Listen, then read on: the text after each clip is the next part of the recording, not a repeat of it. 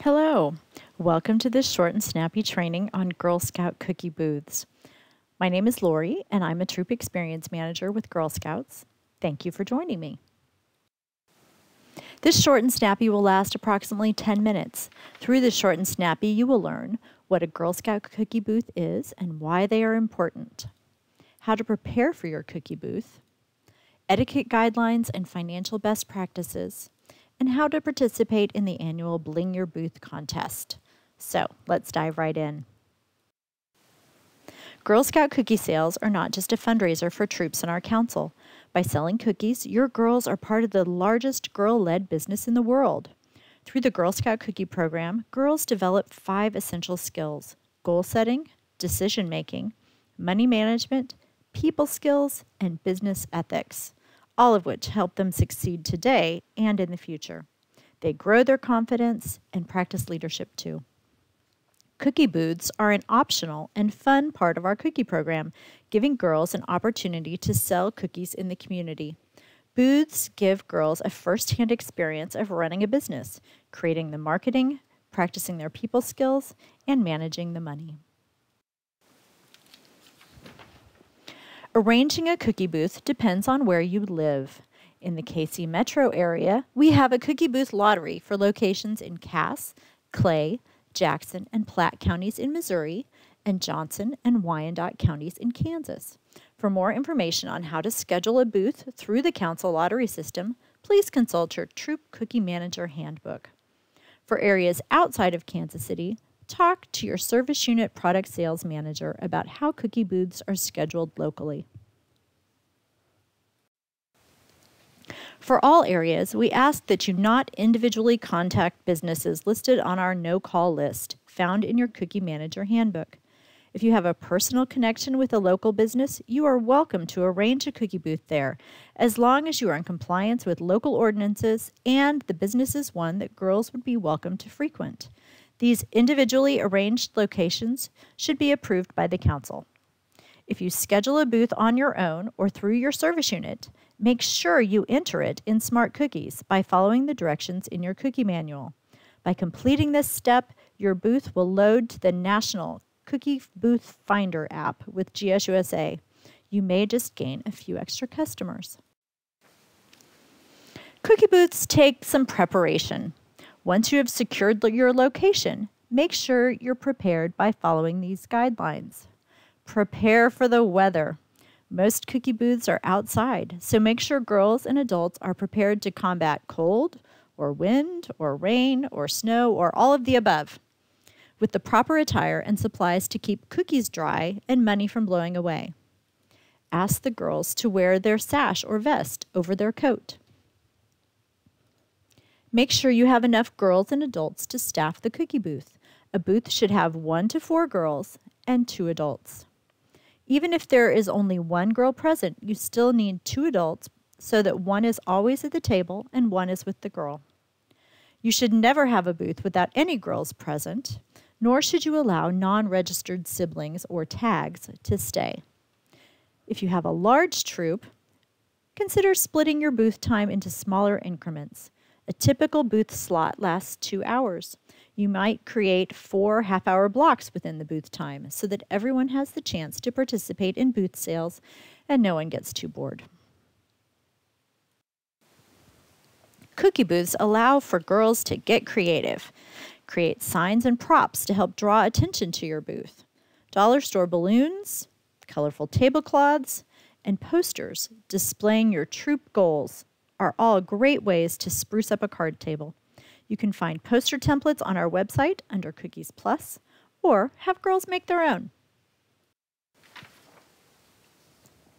Review booth etiquette with girls before you get to your booth.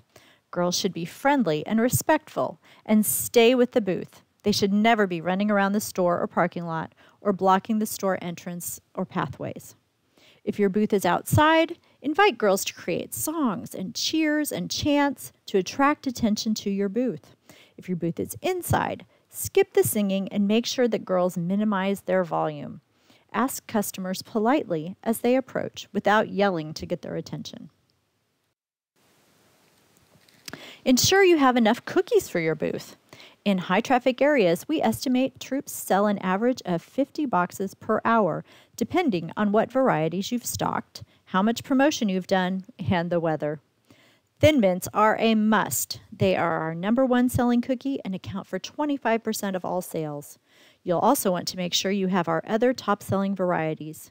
In 2018, the average sales of our other varieties were 15% peanut butter patties, tied with 15% caramel delights, 11% lemonades, 10% peanut butter sandwich, 9.5% s'mores, tied again 6% shortbreads and 6% thanks-a-lots, and bringing up the rear, just 0.5% of gluten-free cookies.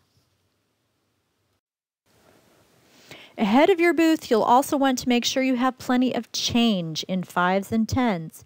Do not ask the store to make change for you. You'll also need a money box to securely keep your money.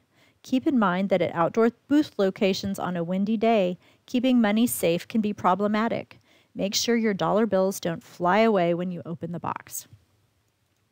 Allow girls to receive cash and make change, but have them hand the money to a volunteer for safekeeping and to store in the money box. Keep the money box in a safe place behind the barrier of cookies, but not out of your line of vision. This is especially important when setting up and closing down, when things tend to get a little chaotic. Make a plan to deposit your cookie money from the booth sale as soon as possible. And you can also reduce your cash transactions and the amount of cash you have on hand by offering credit card payment options. Girls love swiping a card on a Square or other device. Lastly, plan to bring a table and chairs to your booth location if it is not provided by the store. For most locations, you'll need to bring your own. Bring the posters and signs you made and tape to secure them to the table or a wall behind you. Make sure that before you tape anything to a storefront that you have permission to do so. You'll also want to have some sort of way to move cookies to and from your car efficiently. A cart or hand truck are useful if you have them. Lastly, don't forget the first aid kit. On the day of your booth, be ready to go at your start time and ready to finish at your end time, especially if you're at a location where other troops are before or after you. Be friendly and always say thank you, even if the answer is no from a potential customer. Have fun and be respectful, and watch your sound volume. Avoid shouting at customers. Ensure that girls stay with their booth. If someone needs to go to the bathroom, make sure one adult stays with the booth while the other takes the girl or girls to the bathroom. Leave the area better than you found it. This is a Girl Scout mantra, and it doubly applies during cookie sales. Make sure you take all your trash and supplies with you when you go. Do not overload the business's trash can with your empty cookie cases. Finally, consider keeping a tracking sheet of what cookies you sold at the booth. Girls enjoy keeping track of their inventory. After the booth, make sure to give girls who worked the booth credit for their sales that day. You can do this by using the Smart Divider tool in Smart Cookies or a Troop to Girl transfer. Instructions for both methods are found in your Troop Cookie Manager Handbook. No doubt your troop will put a lot of effort and creativity into making an attractive and attention-grabbing cookie booth. Why not share your hard work with others? Consider entering our annual Bling Your Booth contest. The contest provides a great opportunity for girls to learn how to market a cookie booth and for the troop to win some great prizes. Watch our Facebook pages, Cookiegrams, and the S'more e-newsletter for more information on how to submit your booth to the contest. For more cookie resources, consult your Troop Cookie Manager Handbook and our website under the Cookies Plus tab. Make sure you also read each and every Cookiegram email you receive. These will guide you through your next steps with ease. I hope you've enjoyed this short and snappy on Girl Scout cookie booths. To recap, we learned what a cookie booth is and why they are important, how to prepare for your cookie booth, etiquette guidelines and financial best practices, and how to participate in the annual Bling Your Booth contest. Thank you so much for taking the time to increase your knowledge as a Girl Scout troop leader or cookie manager. If you have questions about this short and snappy or ideas for additional topics, please let us know by emailing troopexperience@gsksmo.org. Here's to a great cookie season. Thanks so much.